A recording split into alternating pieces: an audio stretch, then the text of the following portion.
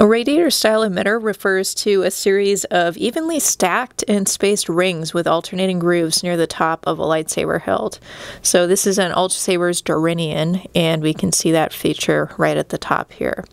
So a lot of prequel trilogy lightsabers, especially clan sabers, use radiator style emitters. So clan sabers are kind of these more generic lightsabers that a lot of the background characters tend to use rather than some of the main characters. But some examples of kind of these clan sabers with a radiator style emitter include the Luminara and Dooley lightsaber, Plo Koon lightsaber, Mace Windu lightsaber from episode 1, not the Mace Windu lightsaber from 2 and 3, and also the Kit Fisto lightsaber. All of them feature kind of this style of emitter.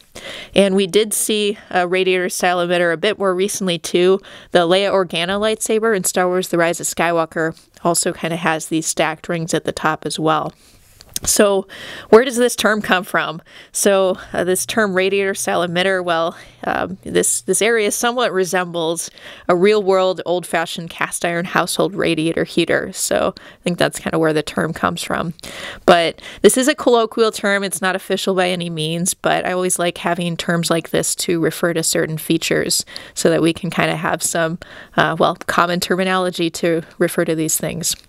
And one more thing about this style emitter is quite often it's one of the widest parts of the lightsaber hilt.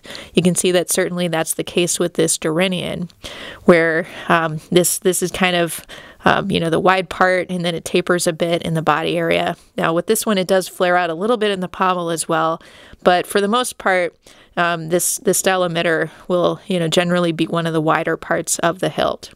So this has just been a bit of a look at a radiator style emitter. It's kind of this colloquial term for this style of emitter section with these kind of stacked rings at the top. So feel free to comment below.